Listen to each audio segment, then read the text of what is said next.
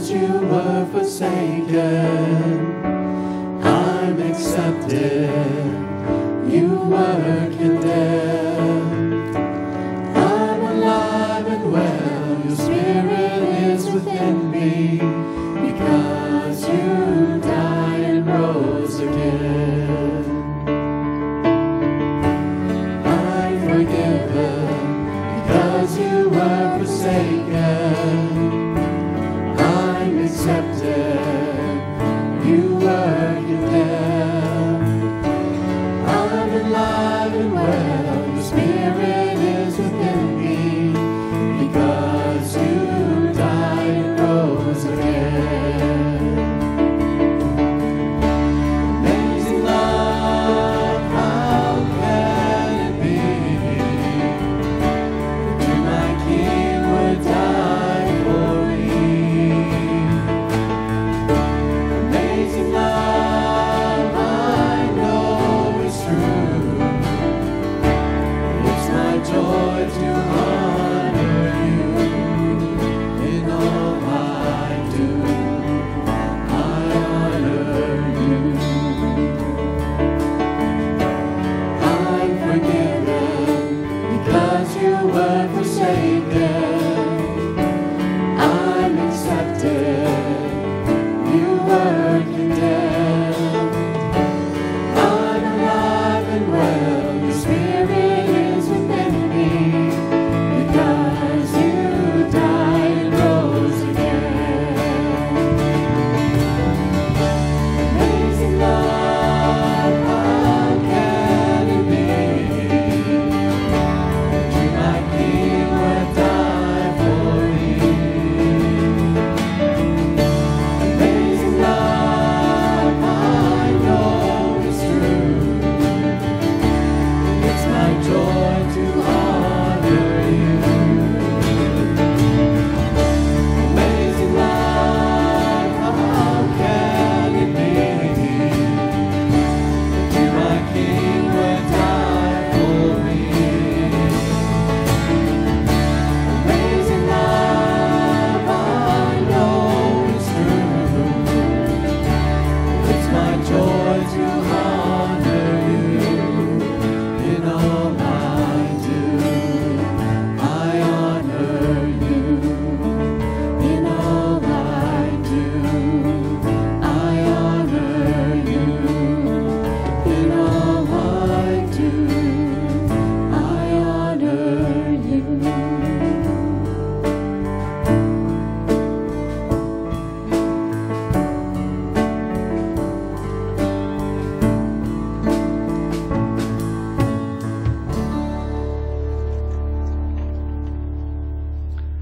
Grace, mercy, and peace be multiplied unto all of you from God our Father and our Lord and Savior Jesus Christ.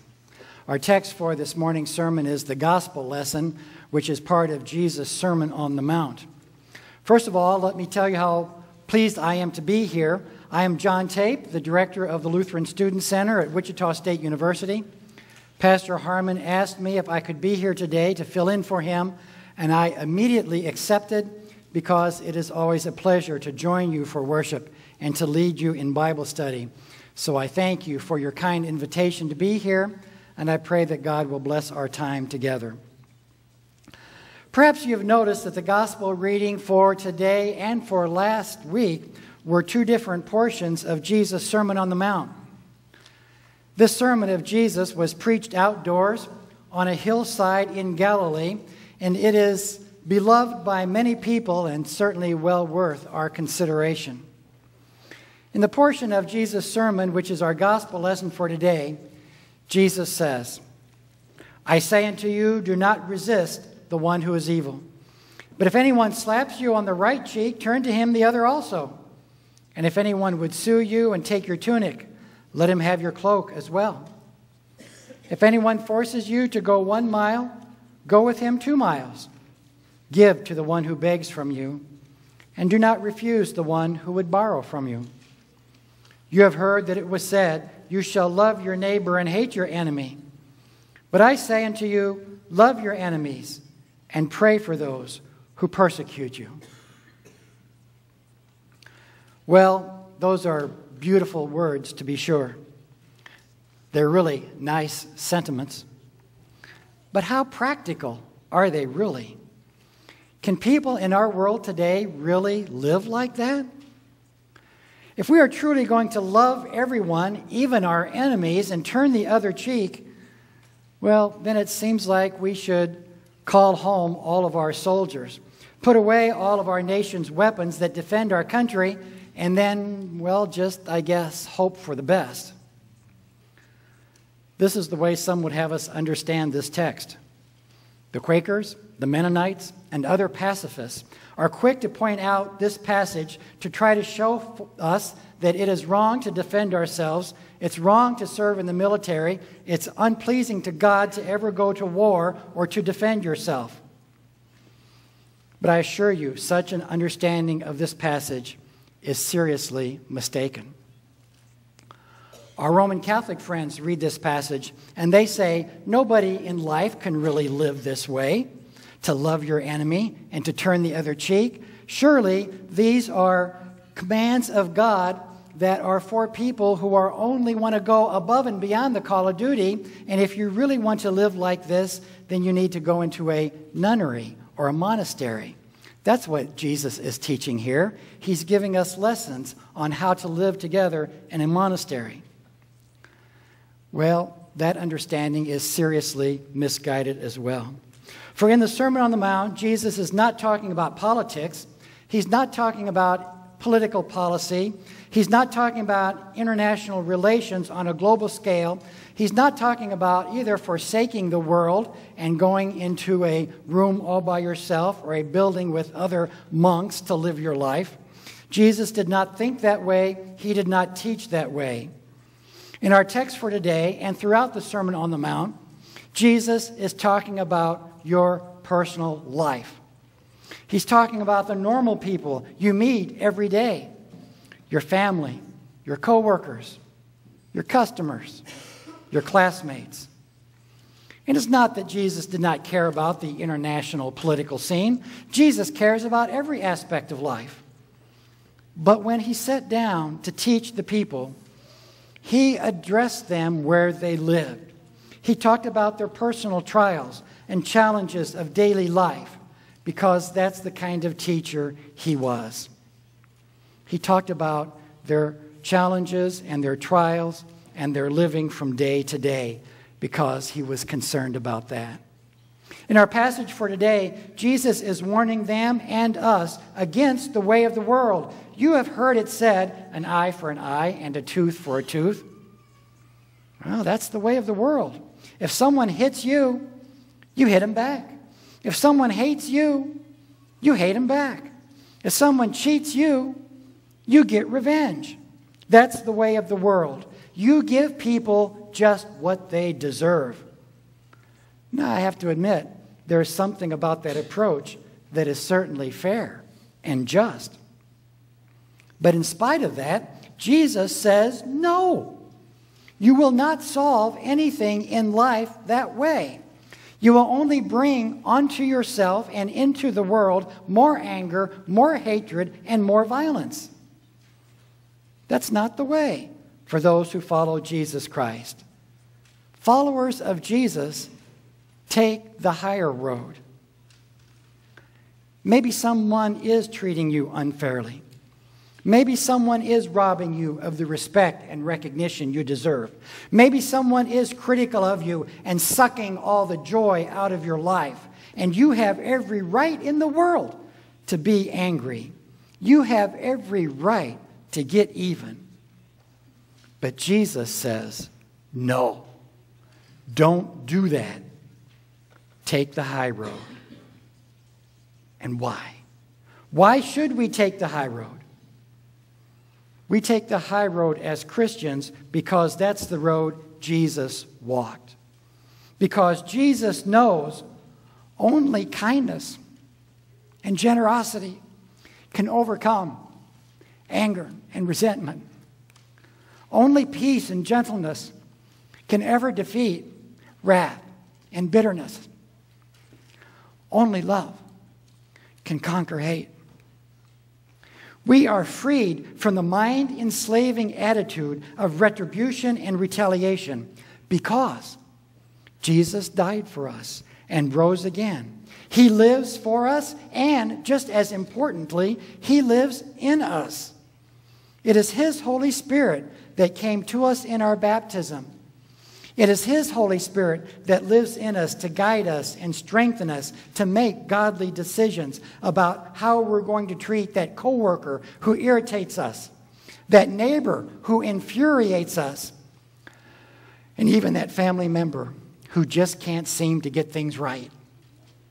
Forgiveness and love, kindness and compassion and gentleness are not only listed as the fruits of the Spirit by St. Paul, but they are also seen in the way Jesus lived His life. And they are part of the Christian's life as well, because we are followers of Jesus and we have His Holy Spirit living in us.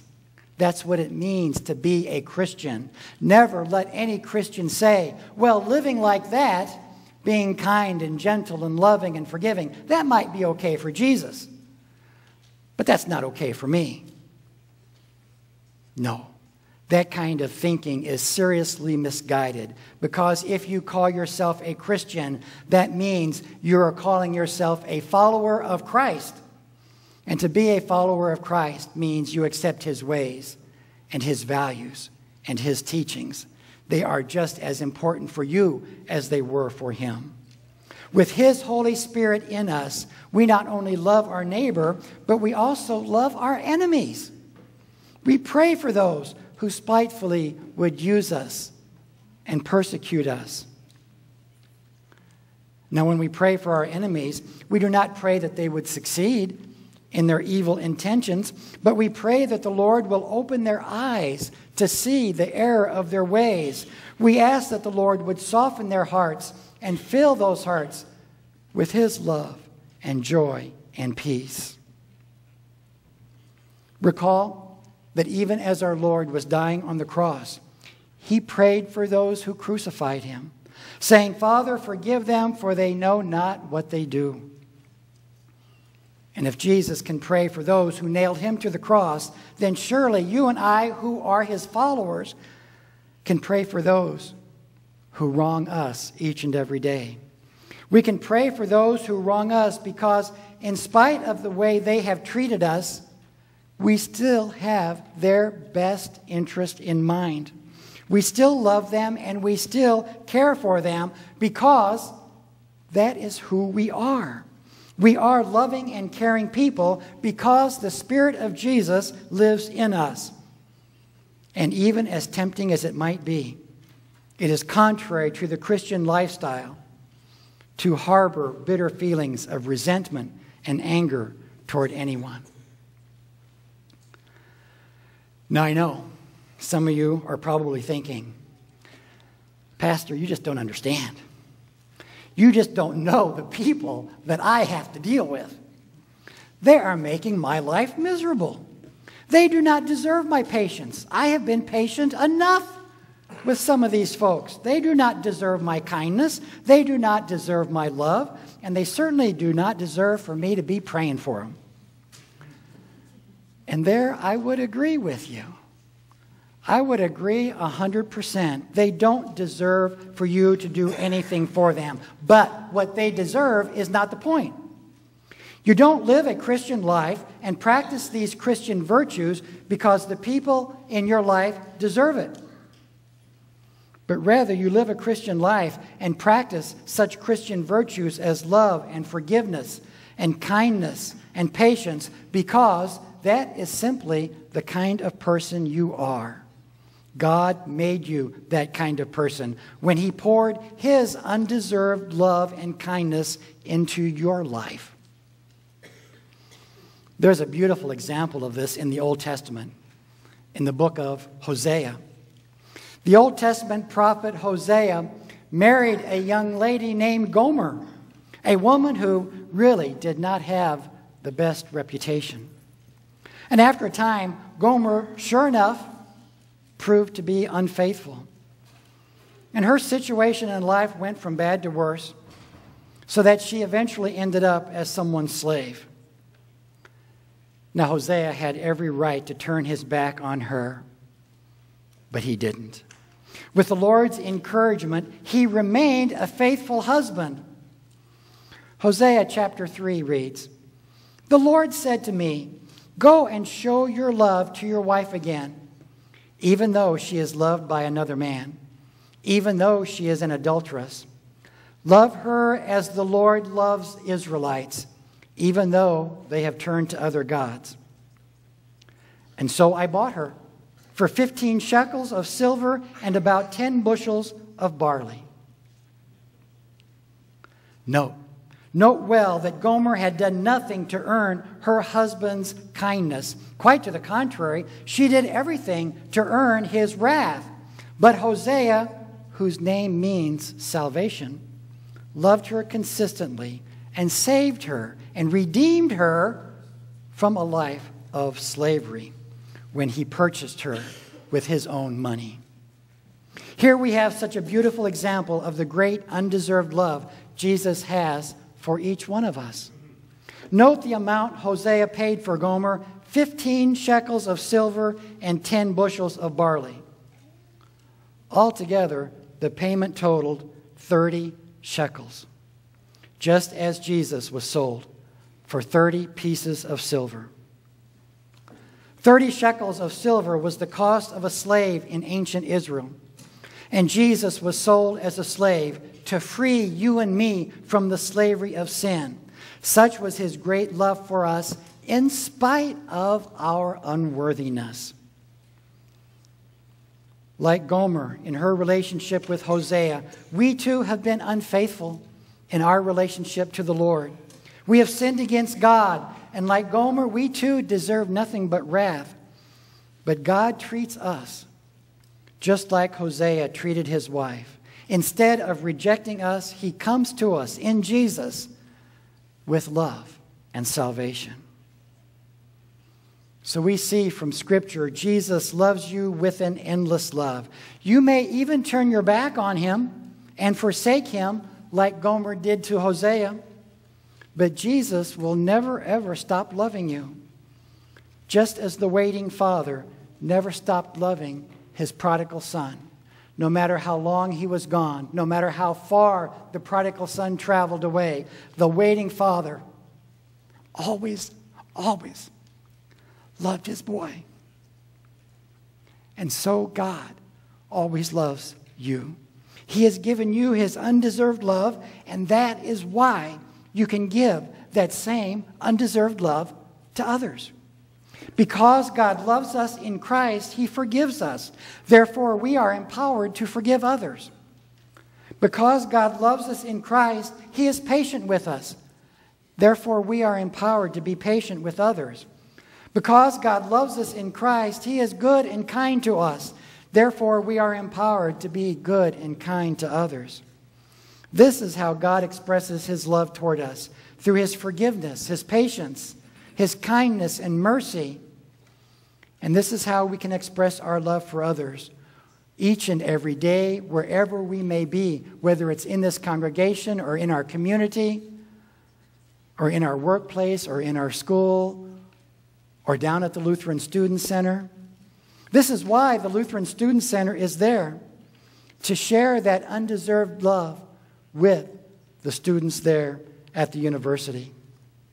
It's a pleasure for me to be here today to thank you for your help. I appreciate very much your financial support that you have been so faithfully giving us.